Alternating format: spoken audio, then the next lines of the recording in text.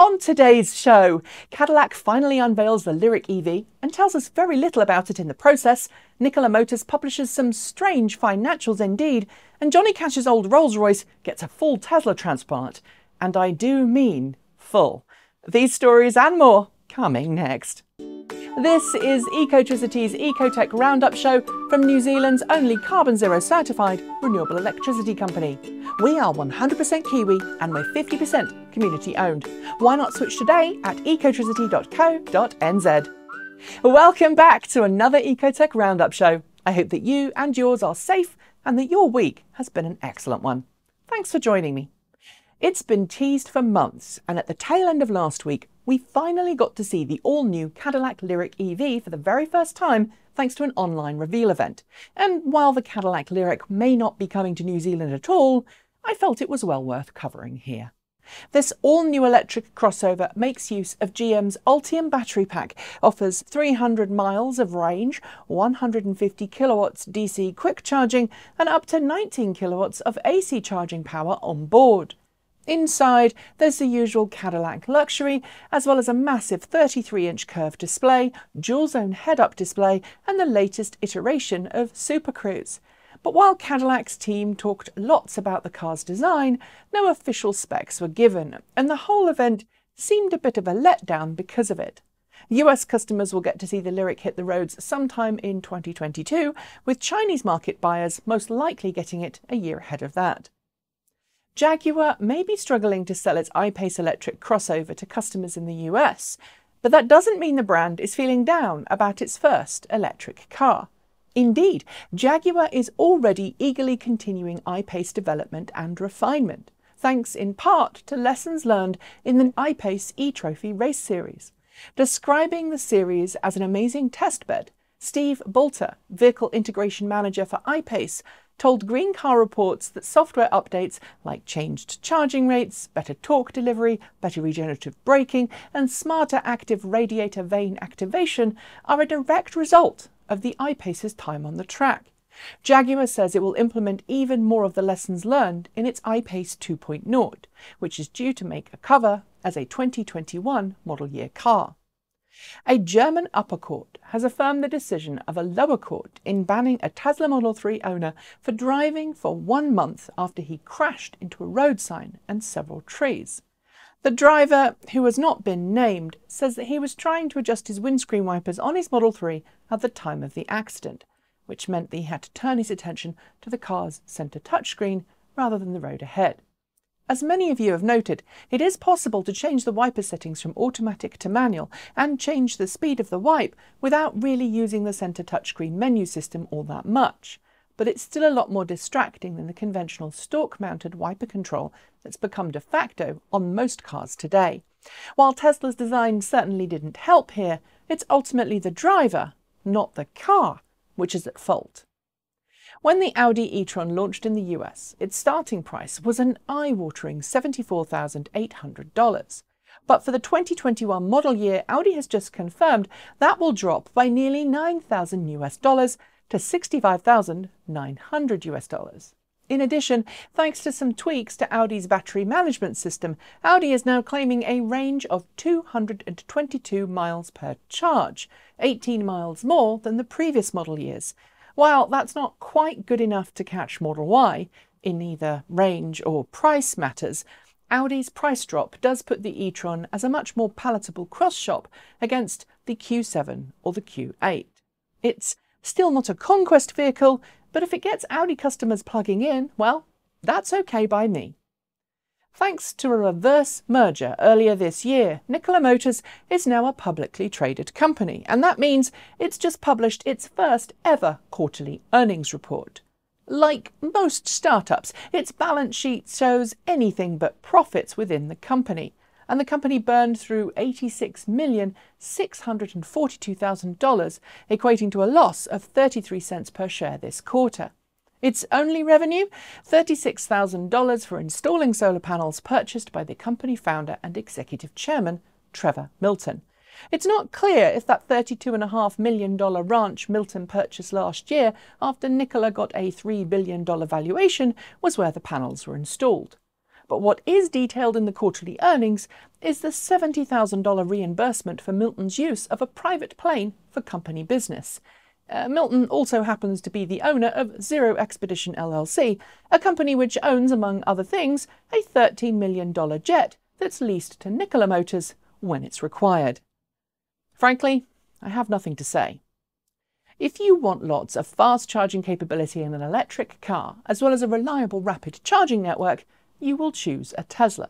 After all, Tesla has the Supercharger network and some of the fastest charging speeds of any car on sale today. In most of Europe, Tesla superchargers are capable of providing up to 150 kilowatts of power in peak conditions to charge customers' cars.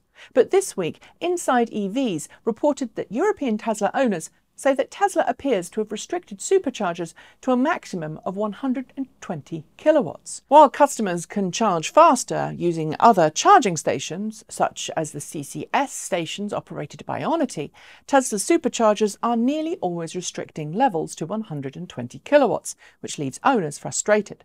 Tesla hasn't provided an official explanation, but one theory is that charging speed is being limited due to the heat waves currently being experienced in much of the European continent.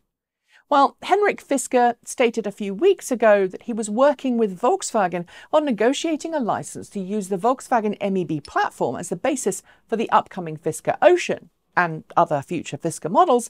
It appears that negotiations are actually off for the summer. That's because we're now in August, the time when many European companies simply shut up shop, or at least put things on hold until the start of the autumn. One company doing that apparently is Volkswagen, who has even sent its CEO and his daughter off on a summer road trip in a pre-production ID.3.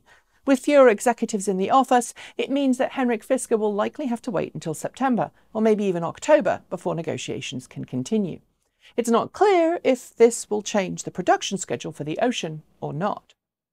This year has been crazy, with plenty of large sporting events suffering as COVID sweeps the world. Formula E has been influenced by this, like many race series, but right now at the Tempelhof airfield in Berlin, Germany, Formula E is holding a 6-race bonanza to make up for all the cancelled races earlier this year and to decide this year's champion. So far, 2 of the races have taken place, with Antonio Felix da Costa taking both checkered flags for DS Cheetah. But with round 8 and 9 taking place this weekend, and the 2 final races taking place on Wednesday and Thursday next week, there is most definitely still time to catch the action. Talking of racing, the Ford Mustang Mach E 1400 one-off performance car that we told you about a few weeks ago, you know, the one that has 7 motors and more than a megawatt of power at the wheels, will be making its NASCAR debut this week. But rather than take to the track on the big day, it turns out that the debut will be a virtual one, with a special feature ad due to air this weekend on NBC during the channel's usual NASCAR coverage. To film the feature video, Vaughn Gittin Jr. and Joey Logano took to the Mach E 1400 and went out on the Romeo Proving Grounds in Michigan, where Ford does a lot of its proving work and development on new cars. We've not seen the resulting video yet, but I'm guessing if previous videos are anything to go by, it's going to be a really good one. A new report from the Pacific Northwest National Laboratory in the United States, or PNNL for short, suggests that the electric grid planning in the US Western Power Grid region is not prepared for the advent of electric vehicles. The study goes into quite a lot of depth, talking about duck curves and potential brownouts, particularly from high-powered quick charging stations in parts of the US, like Los Angeles. But as we've covered on this channel before, time-of-use charging, smart charging, and even using grid-tied batteries alongside rapid charging stations can all help smooth out demand and alleviate any issues caused by everyone plugging in at the same time. And since I've covered plenty about this on the channel, I'm not super worried about this report. It's pretty simple. If you use a charge timer at night, you're helping, not hindering, the grid. And depending on where you are in the world, there are now some great products on the market that help you take advantage of smart charging, using periods where the grid is making just too much power to fill your ride up. And finally, a 1970 Rolls-Royce long wheelbase that was once owned by the music icon that was the late Johnny Cash broke cover this week as a fully electric resto mod.